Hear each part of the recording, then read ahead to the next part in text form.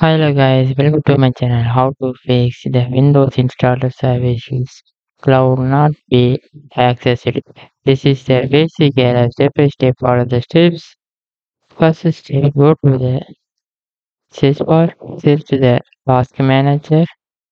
You will click to the open. You see the services, click to select. Scroll down for you see the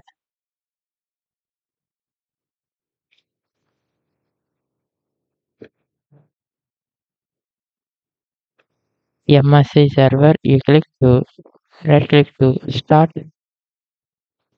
Okay, after click to cancel.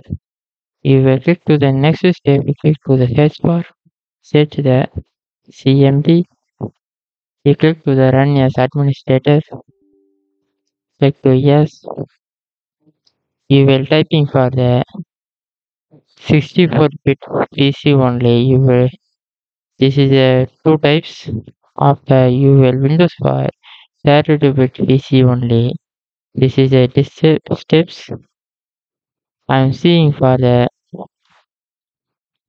my Windows for, click to the system information, you click to you see the my system type for the 64-bit. Okay, I will click to cancel. I will copy for the this comment. Control plus copy. You will control plus V. Click to select after click to the enter.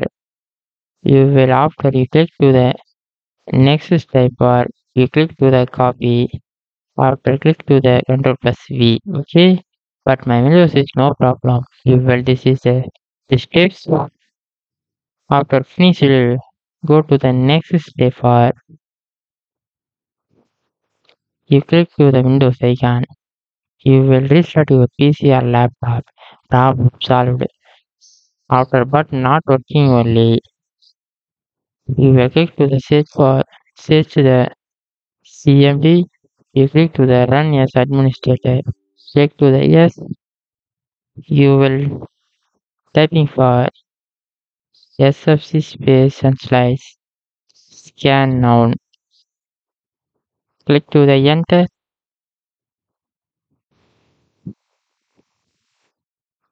You will see that this verification 100% completed.